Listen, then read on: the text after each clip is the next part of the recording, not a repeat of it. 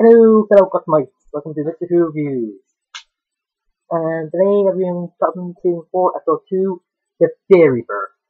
And after Gordon found out where the people from last week's episode were hiding, we find one of the members of the gang that looks very afraid and is warned them that the Scarecrow is coming. And then so Bruce behind bars, so it turns out he got caught by police, and Alfred was getting out to him. And they were gonna get the Wayne Industries lawyer to pay bail, but when Gordon turned up, he said he can just let Bruce go, but they'll need to talk more, maybe a few episodes after it, but whatever. And Gordon, Bruce and Alfred go, and they bump into Bruce's Fox, and he does ask how Bruce got all those conspiracies and stuff like that. And after that, it's just from rock climbing. Then Lucius just notices there's some other stuff there. Then they just say goodbye. And then Penguin turns up to embarrass Gordon like he did in last week's episode. And we point out that the police in Gotham are just relics of the past and how he much of that and where Johnson is. And he tries to make fun of Gordon, but then Bullock asks what is the penguin like a bird or an animal, when the penguin says bird, the Bullock asks the same as a chicken, and shows his picture in the paper from last episode. And then Penguin just has a bit of a deal or dare for Gordon. Just give him 24 hours to catch Ed Johnson, and if he doesn't, you have to tell him, his officers, and basically press that he failed. Yeah. And with Johnson, he actually goes to Arkham and just confronts the warden who's burning some papers. I don't know. And just puts some money on with some spirit gas and just makes the entire asylum his army. Yeah. Like, only thing to advertise for Arkham Asylum. Arkham Asylum. If you're sane, you'll become crazy. And if you are crazy, just actually go on a practicality. Or just actually be taken away by untrained or retrained men and look the other way. Whatever. Arkham Asylum.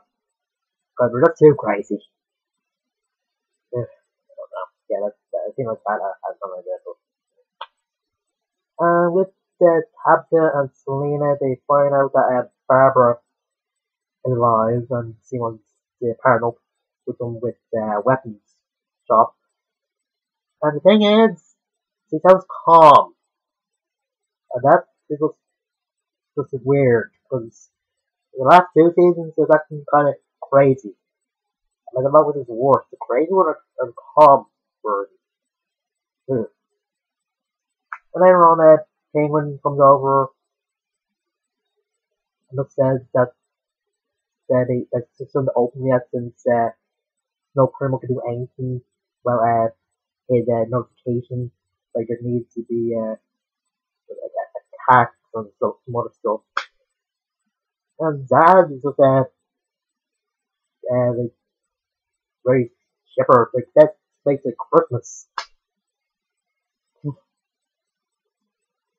Thing is just suspicious of how Barbara is able to afford all weapons and that, since she kind of lost money with the Siren Bar and was supposedly dead. But yeah, they've got me. And Ivy actually volunteered to join up, and she even tried to join with tapped on Selena when Selena tries to convince Tabitha to join Barbara. Oh yeah, and Penguin also said that if even his rumor that the three of them are gonna betray him, Dad's gonna kill Barbara with her own stuff. Yeah, good lines in this episode.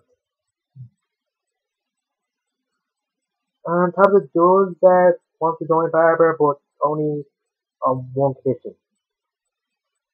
She gets to chop Barbara's hand off. Yeah, this is a circle. I think it's like a circle thing, like Penguin chopped off Bush's hand, Riddler chopped off Barbara's hand. Now it's her turn. And when you think you gotta do it, still only a customer. So it says it's going to go shorter for now, but just have to wait to see how long that breaks down. And then the police find out that our problem is going, well, a bit crazier than usual. I'm not just one thing that John's gonna be there. And he's about to go, and he's gonna go by himself, and the other police don't really see the reason. But you just don't see the difference that they made, and they keep on getting spat on because of the badge when going to get disgrace to it. And even Bullock can go with him, and he even points out that he did say in one episode of the past seasons that one day he'll say no to Gordon when he asked him to go. And Rachel wants to go because he still needs the police on his side for the go to Gordon and think to put in another police captain. So and Gordon goes in by himself, and Jonathan's just ecstatic because it's the guy that killed his dad. And Gordon's just being off some of the crazies. And then when he gets to Jerome just running him after pointing out that he's free, he's consumed by his fear, or just became his demon, or fear, whatever. And then he saw what Gordon fears, not necessarily killing herself in a bathtub full of her blood. And then Johnson tries to get Gordon to kill himself by cutting his wrist or something. But Gordon's able to overcome it, and when Johnson tries that, he just says things is impossible. Now, I have to say, the actor playing Johnson in this was just good. They really picked very good actors playing the bad guys in this, and good guys, whatever. And then Johnson escapes after talking to Gordon. Again, when Gordon just tries to help him when he's not really having it. And Gordon in this way with the crazies. Because Johnson said that Gordon is their demon, but he just can't be free. I don't know. And with Bruce, he's gone out again, even though everyone wants to, like, look out, stop him, but someone see them killed either. And he's talking to the guys that he was, they found in the last episode where they fell through the glass ceiling.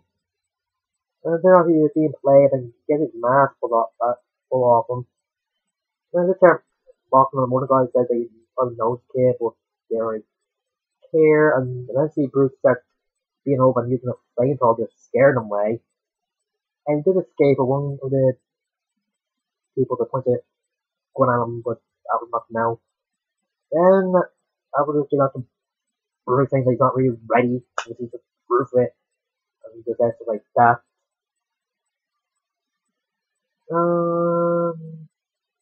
Then Fox just comes over with some mountain climbing gear. Just what they shown in the trailer with the gloves, the body armor that's bulletproof and stuff like that. And at the end of the episode, we saw that Bruce took him up the building and talked afterwards to a communicator. Turns out that Alfred made the mask for Bruce, not Fox.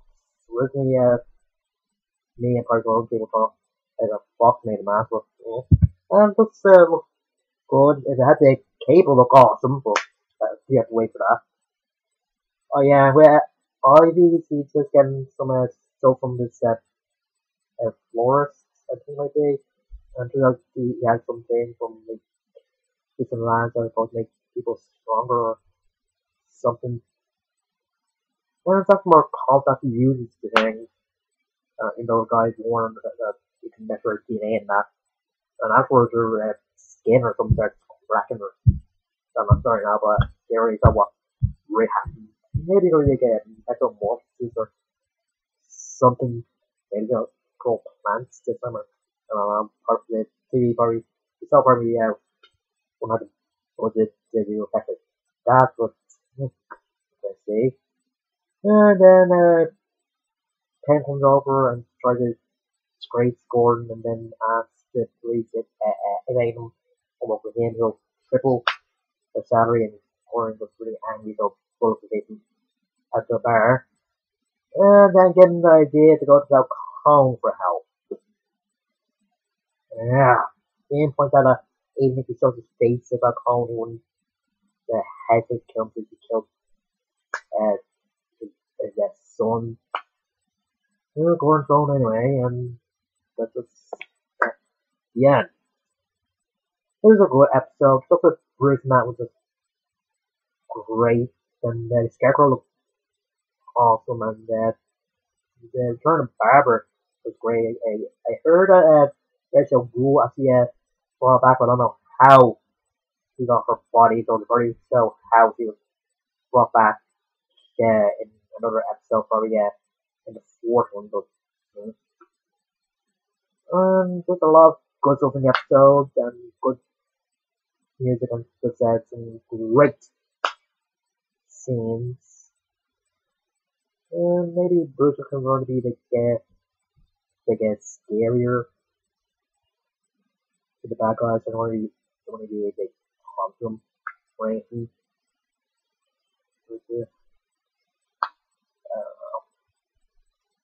Anyway, next time,